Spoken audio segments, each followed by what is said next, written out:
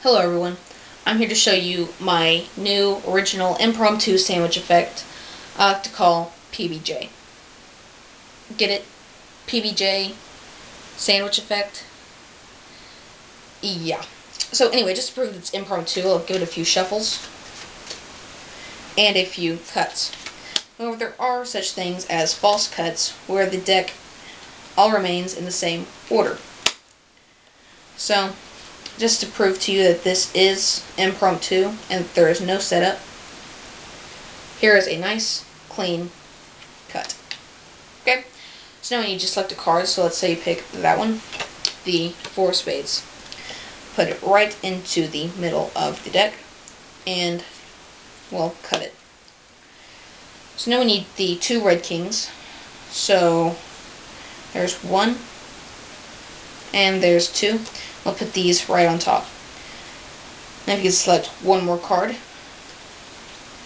it is the Queen of Hearts. We'll put that right into the middle of the deck. So now we can actually take these kings, and all we have to do is flick, and you see they catch a card. As you can imagine, it is your Queen of Hearts. Okay, so what about that other card?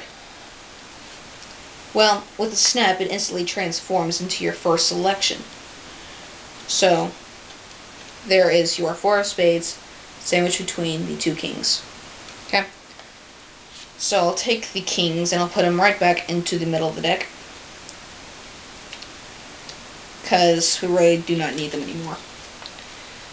But, you know, if you actually take spectator's card and shake it, see, it instantly transforms into the other one.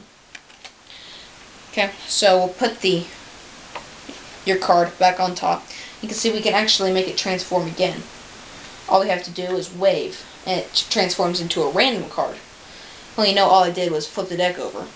But you might be a little suspicious since your 2 cards are not face up on top of the deck.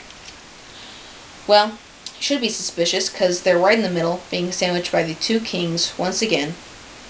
And there are your 2 selections. Thank you. That is PBJ.